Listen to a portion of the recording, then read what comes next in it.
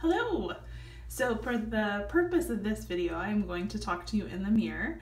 Today I'm going to show you how to refill your OnGuard foaming hand soap dispenser. So it comes like this when it is empty. And all I've done to prepare is taken the top off. This is going to be your filler.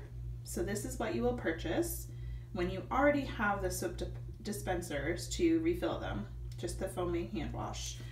So you're going to pour, let me turn this sideways so you can see it.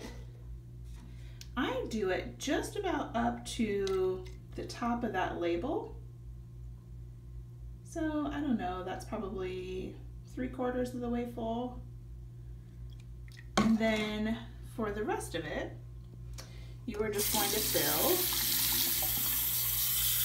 Whoops, I got it a little too full. But you're just going to fill with cold water, just regular tap water.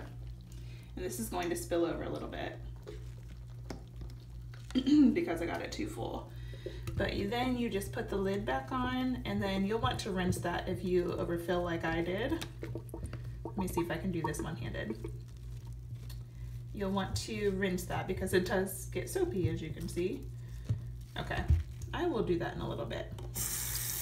But you will want to rinse, and then when it's all full, it will be as good as new.